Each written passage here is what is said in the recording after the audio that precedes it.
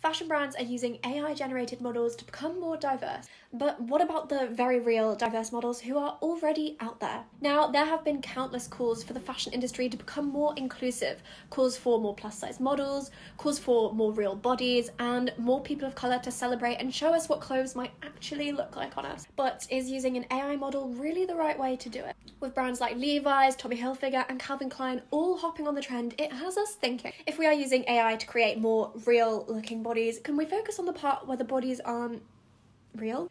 It seems like this could just create a whole other standard for people to compare themselves to.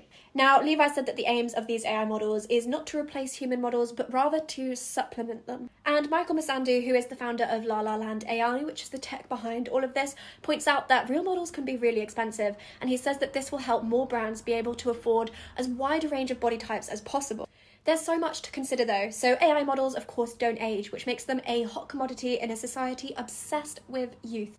But then what happens to the real models who do age? An AI company in the Netherlands also made headlines recently after debuting its own AI modelling agency. Brands could also base their AI on body scans of real-life models, but who gets paid then when the AI version of their body is plastered across a billboard? Who has the rights to that body? Tell me, what do you think? Is this a step forward or backwards for inclusivity?